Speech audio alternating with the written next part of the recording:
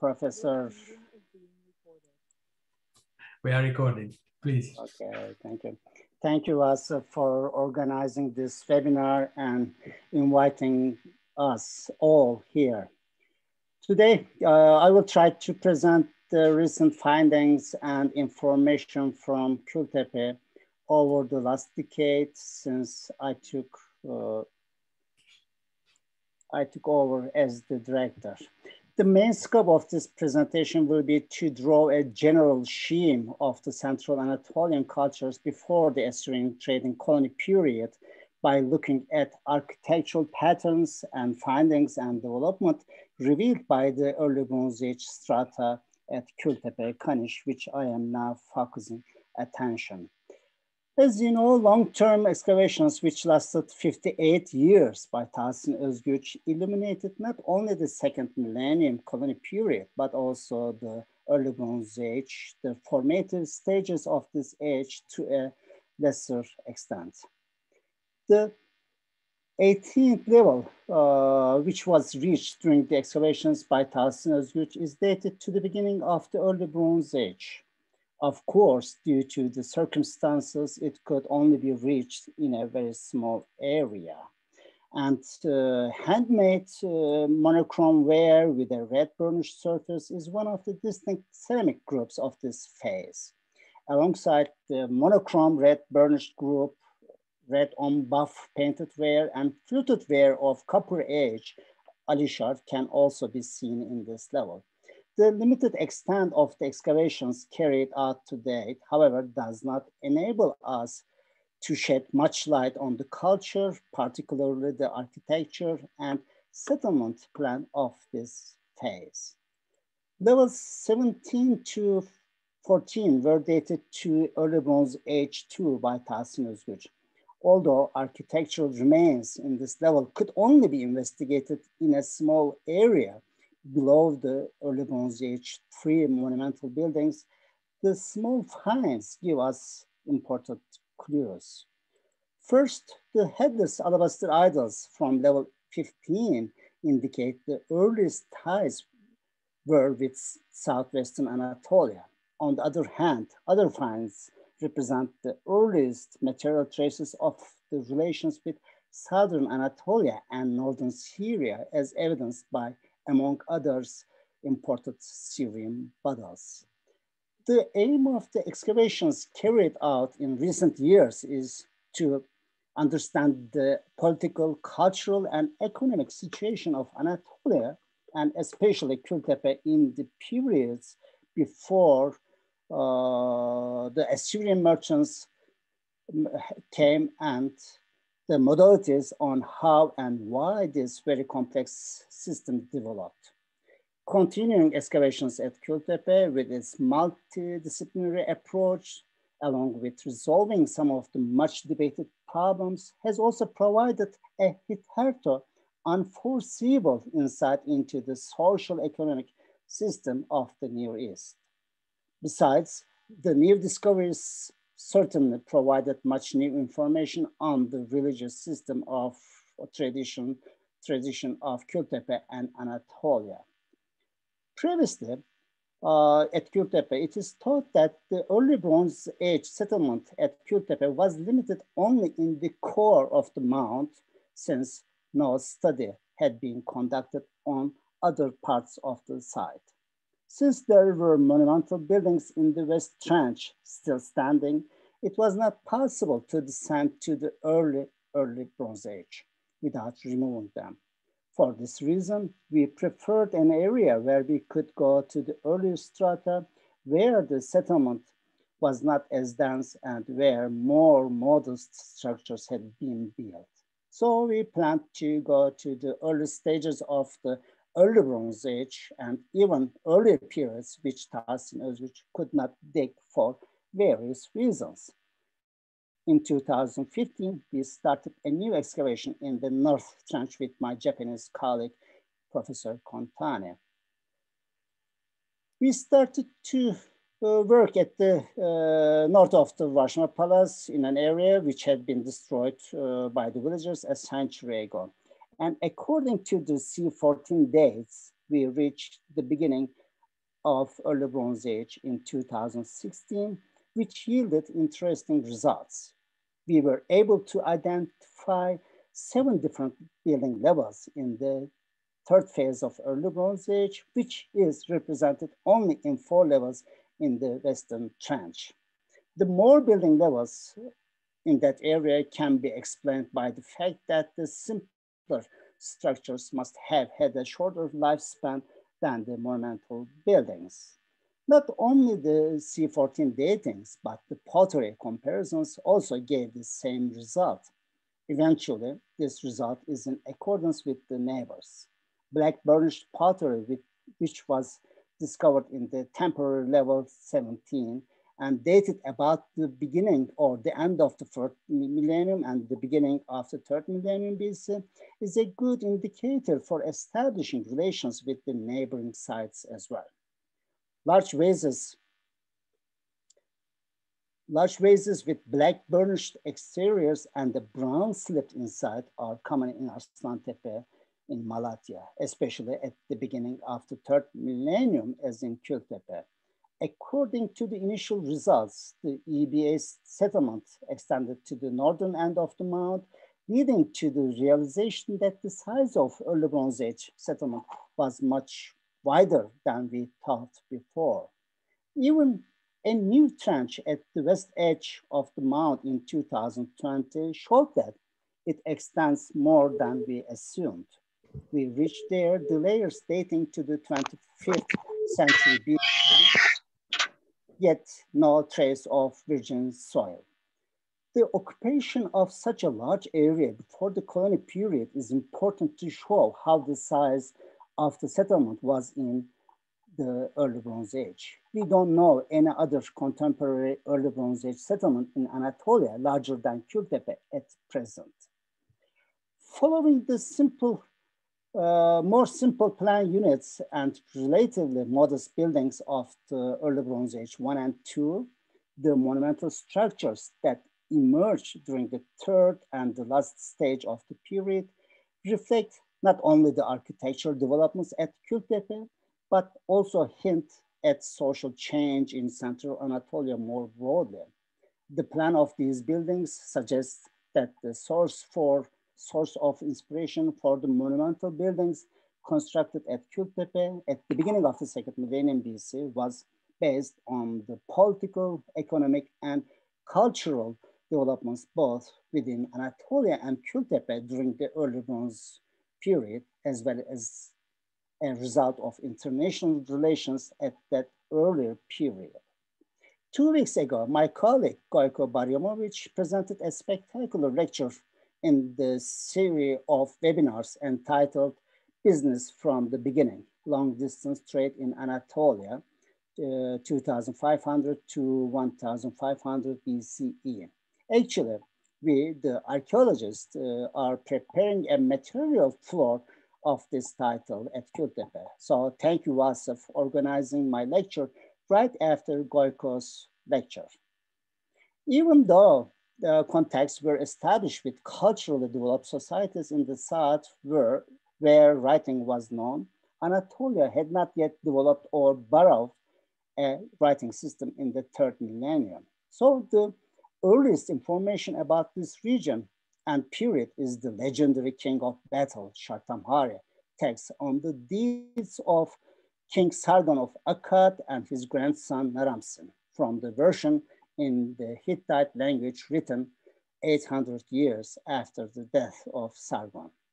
The king of Bedel made war on the city of Burushattun, maybe Acemhöyük, maybe I say, because of the complaints of Akkadian merchants, and in later years, Naram-Sin defeated the coalition of 17 kings.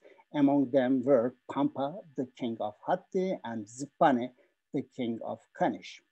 As you all know, during the final phase of early Bronze Age 2, around the 25th century BC or 24, a new era began in Anatolia. New and different developments in both settlement plan and daily life emerged. These developments must have been accelerated by the arrival of neighbors from the south who wanted to benefit from Anatolia's natural resources, as also presented by Baryomovic, Şahoğlu, and Efe. A main reason for this acceleration of prosperity must have been the link formed by the southern neighbors for the purpose of exchanging the mineral resources of Anatolia. This led to a local development of new mining techniques and resulted in sharing raw material resources and products in a well-developed and systematic commercial network.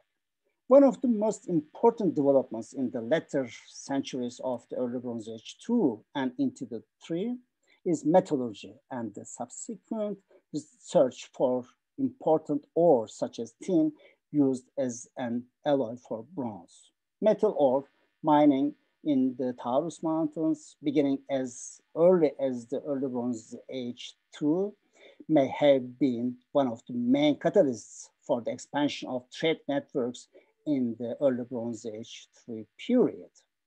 The jewelry found at Kültepe has wide geographic distributions from Ur in Mesopotamia, Troy in Western Anatolia, and Polyohni in the Aegean, perhaps as a mutual exchange of gifts between kings or elites or as a dowry. These luxury objects were made of silver and gold and were recently found in the early Bronze Age burials at Kültepe, strongly attesting to the existence of interregional or international relations. In the last phase of the early Bronze Age, we also find new concepts emerging in architecture and deep changes in the plans of the buildings. At Kültepe, at the mound, 3 consecutive monumental buildings have been excavated in the West Trans, built on top of each other and each destroyed in a violent fire. These buildings all represent the 3rd phase of the early Bronze Age. The earliest monumental structure belongs to stratum 13. According to the excavations undertaken in 2016, this was a huge complex measuring 70 meters east to west by 55 meters north to south. The complex is composed of at least 2 distinct structures. Judging from the part excavated so far, the building was developed in at least 3 phases. The excavation of this structure is not yet complete, but clearly it was built in an east-west direction. A row of rooms is discernible in this building, possibly the storerooms. All rooms are about 5.5 meters wide inside. However, the length of the rooms is not uniform. The eastern rooms are 7 meters long on the inside, but their length increases moving west up to 8 meters. The rooms have no inner access to each other and all are entered from the south. In front of the entrance to each room, short walls with benches were built. This building complex, especially its dimensions show that it clearly was not meant for domestic habitation. There are few clues about its function since its contents were removed prior to the fire that destroyed them. Its large dimensions have no parallel in Anatolia, and it was certainly an administrative building or its annex of storage units. Radiocarbon samples taken from the wooden beams belonging to the 2nd phase of the building dated to the 25th or 24th century BC. That is the period when Anatolia began to have closer relations with its southern neighbors. It is apparent that this building had been destroyed by a strong fire. Fire ravaged the northern part of the building severely. Even being able to erect such monumental structures evidenced the presence of a powerful local authority having close commercial ties with her neighbors. As cited before, the name of Kanesh Kingdom is mentioned in the so-called Şartamhari text as a powerful kingdom in central Anatolia. This building was built in the 25th century BC and must have been destroyed by the beginning of the 23rd century BC. Above the level 13, complex two later monumental buildings had come to light during the excavations by Özgüç, shown in red and beige in the slide.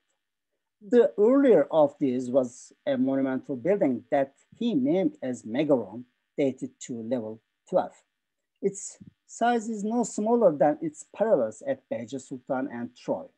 Regrettably, as Tahsin Özgüç noted, the plan of the building was not entirely clear. Notably, its western part had been destroyed by a large silo pit, silo pit and a refuse pit that reached down to the level 13. The excavated part of the building measured 20 by 22 meters. It is highly probable that it did not form an independent unit, but that it was part of a larger complex, as yet not fully excavated. Judging from what it is preserved, there were wide sitting benches located in front of the walls on either side of the entrance of the building. The entranceway between the benches led to a great hall with a large hearth at its center. The four pillars surrounding the hearth supported the roof of this spacious room. Smaller chambers surrounded this hall. At the side of this building, another structure was found built with adjoining walls. Since it is not fully excavated, its stratigraphic relationship to the so-called Megaron remains unknown. It was constructed with mud bricks set on stone foundations. The plaster on the walls was whitewashed. No similar plan is known from any other part of central Anatolia. The platform benches at the entrance and depas, the alabaster idols, and the clay figurines found in the structure here led Tahsin Özgüç to interpret this building as a temple. This building, which is named as Megaron, was previously considered as a single building. However, new excavations have shown that this previously excavated structure is only part of a larger complex. Probably the part excavated at that time, as Özgüç said, was the religious part of this complex. But the narrow rectangular rooms seen towards the west point to another function that we do not know exactly at present. On the one hand, it would be more appropriate to think that it is a religious and official structure, possibly on the east, and on the west, a complex consisting of other rooms for storage. Unfortunately, we don't have a precise plan, as the northwest corner was destroyed by the large trash pit, but it seems possible that a row of rooms may exist right here, as in the north of the previously excavated building. We will try to solve this problem in the coming excavation seasons. After the destruction of this so-called Megaron building, another monumental structure was built on top of it. Due to the pilasters and benches on the walls, it was named as building with pilasters by Tahsin Özgüç. We started to excavate in the southwestern corner of the structure in 2015. Possibly, an open-air kitchen appeared immediately above some walls that are contemporary with the building with the so-called Megaron belonging to level 12. Some parts of the kitchen were damaged through erosion of strata in earlier excavations. Still, the location of fireplaces is quite evident in the preserved parts. The northern and western outer walls are discernible. 8 keyhole-shaped fireplaces were identified in the excavated area. Pieces of wood that were pushed inside the fireplaces have survived to this day. This kitchen with numerous fireplaces was contemporary with the monumental pilastered building of level 11B and was most probably a service unit for it. The plan of this open-air kitchen can be compared with the one discovered at the Ebla Palace of the contemporary level. We continued digging in this area next to the kitchen utilities in 2017, which you see in dark brown color in the slide. And the whole area was destroyed during a strong fire, which can be seen for almost 2 meters in height. In the southwestern corner of the room or the hall, which is about 5 by 10 meters in dimension, next to the gateway, we discovered a pitos, which was surrounded by a mud brick and earthen platform, which holds the pitos stands still. In the northern face of the platform, there was a niche or a window in which you can reach to the bottom of the pitos. On the side of the pitos, hole was open to take the grain from the container. We continued to excavate the room next to the room with the pitos to the east. During the excavations conducted in 2018 and 2020, approximately 100 gypsum idols and goddess statues were unearthed in a 5 by 5 meters square room in one of these monumental buildings. Since the room was heavily burned and destroyed, the conditions of the idols are not very promising. Burnt wooden beams and the mud bricks had fallen down from the ceiling and walls, and the fire turned the gypsum idols and figurines into chalk and destroyed the pottery, including a set of carnoi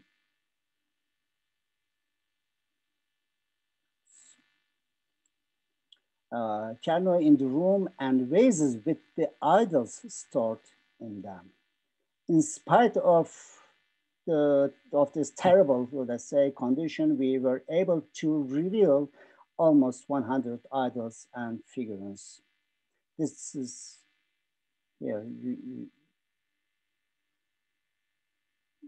these are some of the findings from that room. Actually, we all know these idols from the previous excavations at Kültepe, only at Kültepe.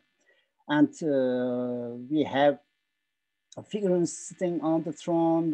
We have the idols in the whole body almost in circular and with one single or multiple heads, which is known from all other excavations done by Tahsin Özgüç and by myself. You can also see here the damage caused by the fire and the fallen beams. Most of them, as you can see here, turned into chalk. Just a few of them fortunately escaped from the heavy fire, but broken during the collapse of the walls.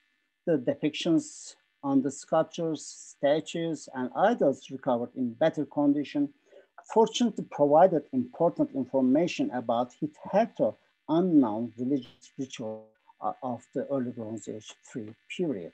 An idol depicting a choir of 6 people sitting on their thrones over a bull procession is unique in Anatolia and in the Near East. The 6 people here, depicted here, they play music, they play flute. Here, maybe another close-up.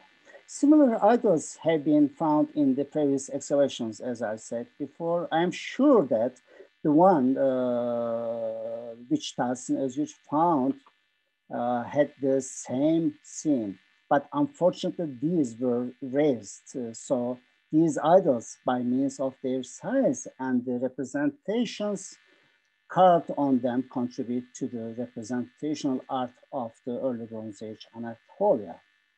Another goddess statue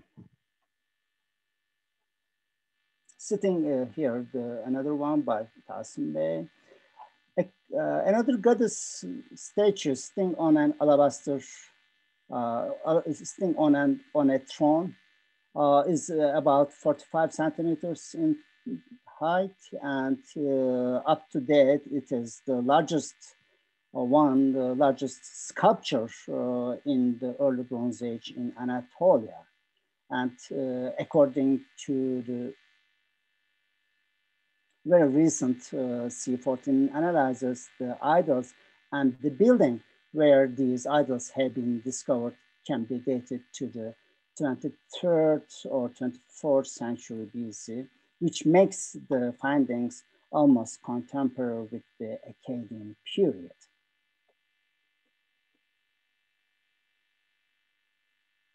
At present, the excavations are still continuing. We haven't been able to reveal the full plan of this building yet. It is currently not possible to reach a conclusion as to whether the room in which the idols are located or found belongs to the shrine of a temple or a warehouse. I hope the new excavations will give us more illuminating information about the rooms associated with this room.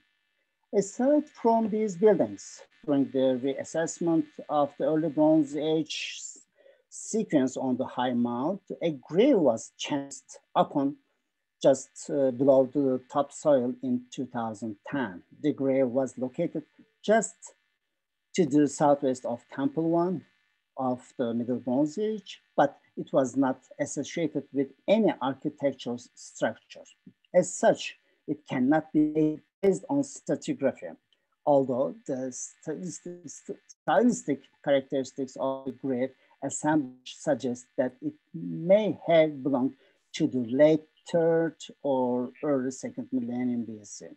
The grave was a modest inhumation circled by stones, but it yielded an extraordinary rich range of artifacts. The finds, which included bronze weapons, daggers, spearhead, axe, bronze vessels, a silver diadem, gold earrings, 3 hematite weights, and the cylinder seal clearly bespeak the high status of this individual. Another interesting detail about this Middle Age, he is almost 35 to 40 years old male, is that he had undergone skull trepanation, which is perhaps related to the pathologies caused by an infectious disease he had. This individual is listed by B.K. Yazıcıoğlu in her PhD thesis as person 44, whose strontium ratio clearly demonstrates a non-local origin. Meanwhile, the hematite weights found in the grave may signify that he was either a merchant or he held an office related to the administration of imported commodities. The funerary assemblage of this grave on Kültepe Mount, as well as the mode of burial, is closely paralleled by grade 20 at Ashur, and the strontium ratio is within the range of ratios known from Mesopotamia.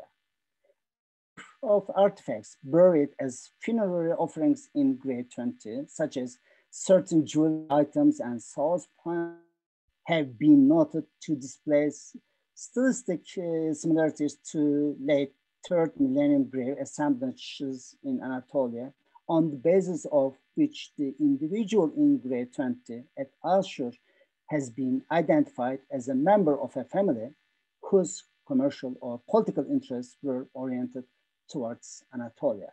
Also worth to note in this regard is that lead isotope analysis conducted by Yener on a silver bracelet from grade 20 has demonstrated that this artifact was manufactured from South Central Anatolian ores located just south of Kültepe, such as Taurus, numbered as 2A. Meanwhile, it is important to mention a new discovery concerning the burial customs at Kültepe. In 2014, a cemetery 2 kilometers southeast of Kültepe was identified by an illegal excavation in a place known as Nerdağ Mevki by the smugglers, many Pitos graves were excavated and of course plundered. Together with the Kayseri Museum, 67 Pitos graves were excavated in 3 years period. The date of the cemetery to the early Bronze Age 3 is very clear by comparing finds from Kültepe.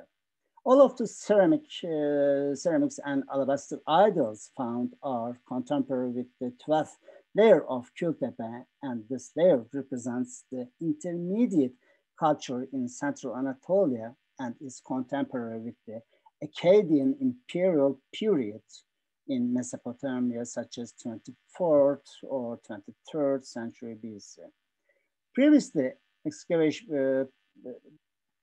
Previous excavations at the mound of Kültepe had already yielded information about early Bronze Age burial customs. Both stone-sized and Pitos graves, as well as simple inhumation graves, had been recorded beneath the floors of the early Bronze Age buildings. However, no extramural cemetery had been discovered at the south of Kızılırmak yet till the discovery of this cemetery. So it was suggested this custom was not previously known in this area. Therefore, Innerda Cemetery confirms the presence of a burial tradition outside the settlement.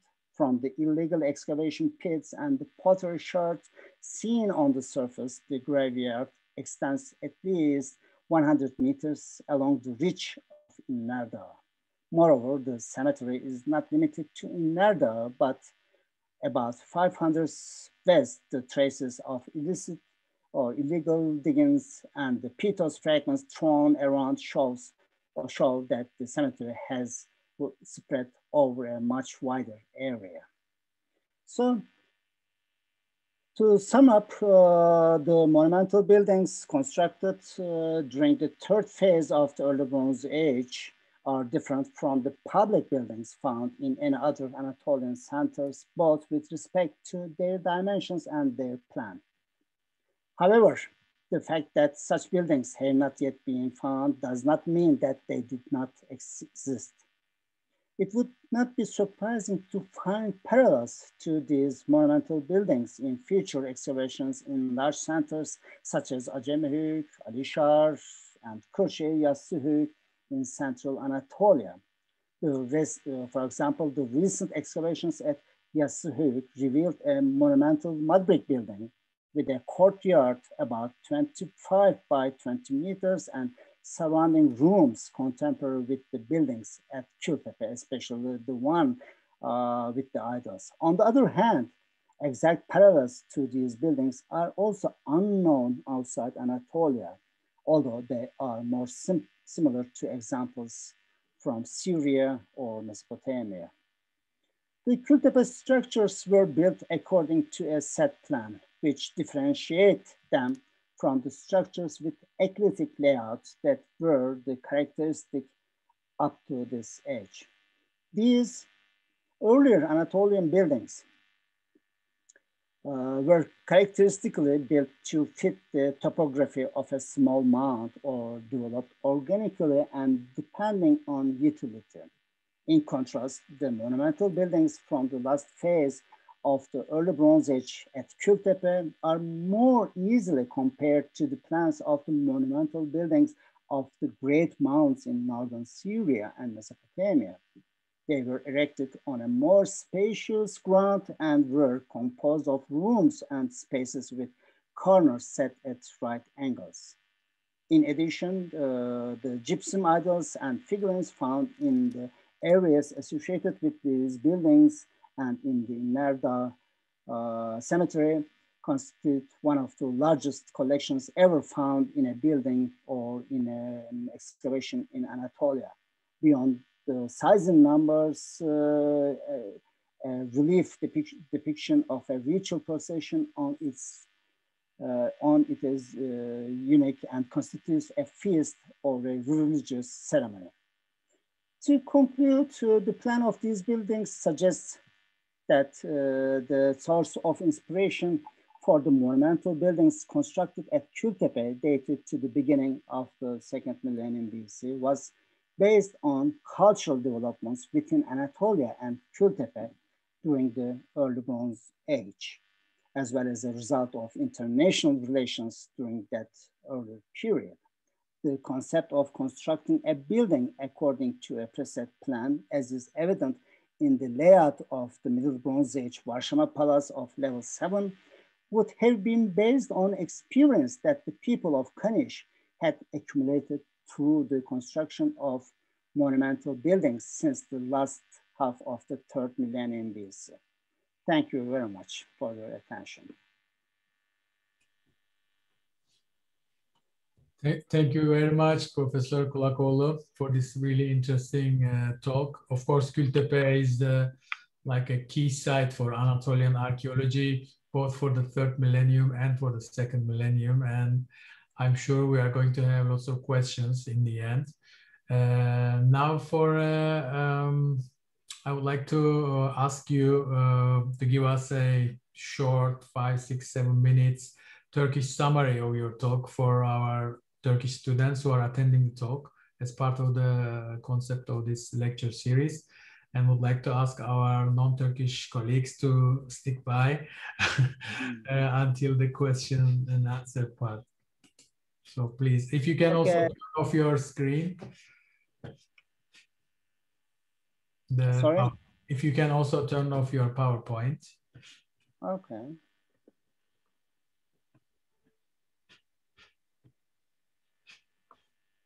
Like to stop sharing, yes. Okay. So, evet, şimdi bugünkü konferansımda Kültepe'nin eski Tunç çağını anlatmaya çalıştım. Burada ilk kazılar zamanında, yani Tahsin Özgüç zamanında 1948-2005 yılları arasında yapılan kazılarda tabii ağırlık olarak daha fazla Asur ticaret kolonileri çağı tabakalarına ağırlık yönlendirilmişti ekipler. İlk kazılar sırasında sınırlı alanlarda eski Tunç çağının erken tabakalarına inme fırsatı oldu. Hocamızın kazabildiği en erken tabaka eski Tunç çağı 1 dediğimiz dönemin son evresine ait 18. tabakadır. Ve burada yapılan çalışmalar tabii ki çok sınırlı bir alanda gerçekleştirilebilmiş. Biz bunun daha erken tabakalarına inmek için kuzey açmada bir sondaj yaptık meslektaşım Kontani ile birlikte. Burada aslında henüz kazılar bitmedi ama maalesef su seviyesi yükseldiği için kazıları burada durdurmak zorunda kaldık. Çünkü çok küçük bir alandaydı ve neredeyse bir kuyu görüntüsü veriyordu. Aslında eski Tunç Çağı 3'ün bile önceden 4 tabakayla belirtilen 4 tabakanın yerine ekstra 3 tabaka daha ilave etmek mümkün oldu. Çünkü bunlar, buradaki yapılar çok anıtsal yapılar değildi ve dolayısıyla da daha hassas bir şekilde ve daha ince çalışarak tabii ki buradaki bu farklı tabakalaşmayı tespit etme imkanı bulduk. Ama bu alanda kazılarımız bitmedi. Fakat daha geniş farklı bir alanda bu çalışmaları sürdürmek için aslında kazılara da başladık. Kültepe'nin ve hatta Anadolu'nun da diyebiliriz belki erken uluslararası ilişkilerine ilişkin veriler Kültepe'nin eski Tunç Çağı 2 tabakalarından gelmekte ve özellikle Güneybatı Anadolu ile Suriye ve Kilikya bölgesine, onu söylemeyi unuttum, Kilikya bölgesiyle ilişkilerin yoğun olduğunu biliyoruz.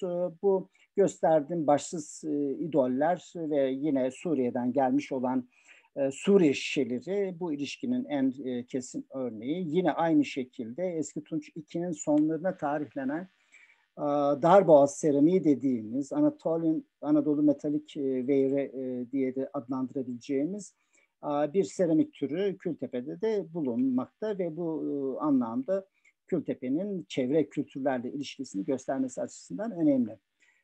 En önemli gelişme aslında bütün Anadolu'da karşımıza çıkan gelişme eski Tunç Çağı 3'te başlıyor. Yaklaşık olarak 3. bin yılın tam ortalarını baz alırsak bu dönemden itibaren Anadolu'da bir hareket gözleniyor ve özellikle de uluslararası, bölgeler arası ticaretin yoğunluğunu görüyoruz. Yani bunları gördüğümüz malzemeler de bizim özellikle bir bölgeye ithal edilmiş yabancı seramikler ki bu ta Ege'den başlayarak Doğu Anadolu'ya kadar giden bölgede bulunan bu seramikler bize uluslararası ilişkileri göstermekte.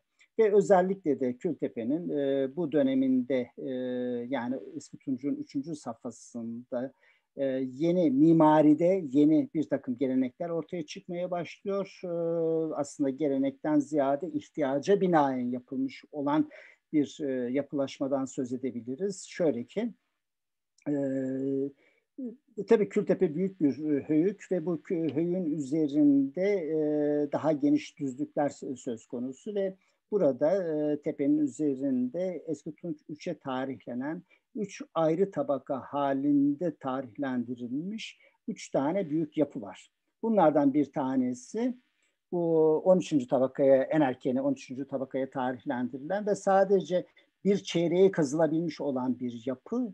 Yapının bir parçası muhtemelen de depo kısmını oluşturan odalardan oluşan kısmını biz kazdık ve bu aslında hem karbon hem de diğer tarihlendirmelerle yaklaşık olarak 25. 24. yüzyıla tarihlendirilebiliyor ki bu da aşağı yukarı bizim Akatların Anadolu'ya gelmesinden önceki dönemi göstermekte. Fakat bu yapının büyük bir yangında yıkılması da aşağı yukarı Akatlarla çağdaş. Dolayısıyla bizim o dönem için yazılı metinlerden, daha doğrusu daha sonraki dönemden yazılı metinlerle bildiğimiz Akatların Anadolu'ya gelişi hikayesiyle de belki bağlamak mümkün olabilecek bir olaydan bahsediyorum. Belki de Akatların bu bölgeye kadar geldiğinde tahrip ettiği yerlerden birisi olma ihtimali de çok yüksek. Bu binanın hemen üzerinde daha önce Tahsin hocamız zamanında yapılmış olan kazılarda çıkarılmış 2 tane daha büyük yapı var. Bunlardan bir tanesi Megaron dediğimiz bir bina. Tahsin hocamızın Megaron adını taktığı bir bina. Aslında bu bina daha önceden ön tarafı, batı tarafı büyük bir çukurla tarif edildiği için tam olarak planı bilinmiyordu. Yapının buralarda sona ermiş olduğu görülmekteydi ve yapının mevcut haliyle de bir megaronu andırdığını ve bu yüzden de so-called megaron diye isimlendirdiği bir yapı. Bunun büyük bir salonu var. Büyük bir salonun içinde girişte yine bir ocak bizi karşılıyor ve kuzey tarafında ve güney tarafında sonradan eklenmiş odalar var. Bu son yıllarda yaptığımız kazılarda bu binanın batısını da kazmaya başladık ve bu binanın batıya doğru uzandığını gördük ve aslına bakarsanız henüz bu da bitmiş değil ama en azından bu megaron olan kısmı büyük ihtimalle mevcut bir kompleksin bir parçası, dini bir parçası ya da idari bir parçası olarak düşünülebilir. Diğer tarafları da depo odaları olması muhtemel, ince, uzun, dikdörtgen planlı yapılar şeklinde. Bunun üstünde yani Tahsin hocamızın kazdığı alanda bu megaronun üzerinde bir başka yapı daha vardı. Plastrolu yapı diye adlandırmıştı. 11B tabakasına verilen bir yapı. Bu da muhakkak ki bir resmi ya da dini özel bir yapı olması lazım. Herhangi bir şekilde bunların bir özel ev olmadığını zaten anlayabiliyoruz boyutları açısından. Ve biz bu binanın güneybatısında kazmaya devam ediyoruz hali hazırda ve burada bir mutfak kompleksi açığa çıkartıldı ama maalesef tamamı elimizde değil. Daha önceki kazılar sonrası açık bırakılan alanda tahrip edilmiş olduğunu gördük erozyon nedeniyle. Ve bunun hemen güneyinde bir büyük oda içinde, büyük bir salon içinde aslında 5'e 10 metre ölçülerinde bir salon içinde bir in situ küp bulundu ve ama bu alan neredeyse özellikle doğu kısmı 2 metre yüksekliğinde bir tahrip tabakasıyla dolu, yıkıntıyla dolu ve bunun hemen bu yıkıntının hemen altında biz 2018 ve 2020 yıllarında yaptığımız kazılarda burada yaklaşık 100 adet alabastır ya da cipsum idol bulduk. Maalesef yangın tabii ki çok fazla miktarda ısı ürettiği için hem bu yıkıntıların düşmesi sonrasında hem de ağaçların, kerpiçlerin bu idollerin üzerine düşmesiyle maalesef çoğu tebeşire dönmüş vaziyette ama yüze yakın, tam 100 değil, 100'e yakın idol ve heykelciyi biz buralarda bulduk ve hatta bunlar içinde bir tanesinin 45 santimetre boyutuyla Ön Asya'da, Anadolu'da eski Tunç çağına tarihlendirilen en yüksek, en uzun heykel olarak artık nitelendirebileceğimiz bir parça idi. Ayrıca yine Ankara'da konservasyonu yapılan eserlerin bir kısmının üzerinde korunabildiği kadarıyla bazı sahnelerde yer almakta. Şöyle ki Anadolu'da bizim bilmediğimiz tasvirli sanat eserleri arasına koyabileceğimiz bir sahne, bir idol üzerinde bulundu. Aslında şunu da söylemem lazım. Anadolu'da eski Tunç çağında bu tür tasvirli sanat eseri yok ve bu anlamda da bu unik. Ama diğer taraftan da bu idollerin daha önce bulunmuş olan örnekleri maksimum çapı 20 santim iken bir tanesi, hatta birkaç tanesi muhtemelen parçalanmış olanlar da dahil olmak üzere çapları 45-50 santime ulaşacak kadar çok büyük bir idol grubunu bulmuş olduk. Tabii bu idollerin burada niçin bulunduğunu henüz şu anlamda, şu zamanda söylememiz biraz kolay değil ama vazoların içinde bile depolanmış olduğuna göre muhtemelen saklanmak üzere oraya bırakılmış. Fakat yandaki odalardan sonra ancak biz tam olarak bu odanın fonksiyonunu anlayabileceğiz. Ya bir tapınakta kutsal oda ya da başka bir şekilde bir depo odası olup olmadığını ancak o zaman söyleyebileceğiz. Bunun yanında yine yapılan kazılarda ilginç olanlarından sadece bahsettim tabii ki. 2010 yılında kazılan bir mezar ilginç bir buluntu vermişti ve buluntuları özellikle de halen de üzerinde tartışmaların sürdüğü Asur'daki 20 numaralı mezarda bulunanlara benzeyen birçok eser verdi bize ve bu aynı zamanda da bizim yine bu tartışmalara bir anlamda ışık tutabileceğimizi de göstermekte ve tabii ölü gömme adetleri açısından önemli olduğunu da söyleyebiliriz ve bu yapılan strontium element analizlerinden de bu kişinin yabancı olduğunu, Mesopotamyalı olmuş olabileceğini söylememiz mümkün. Bir de yine son yıllarda 2014-2016 yılları arasında Kültepe'nin 2 kilometre kadar güneydoğusundaki bir alanda bir mezarlık kazısı yaptık. Burada da yine o zamana kadar bölgede bilinmeyen eski Tunç çağı mezarlığının var olduğunu görmüş olduk. Ve özellikle de bu mezarda bulunan eserler açısından da az önce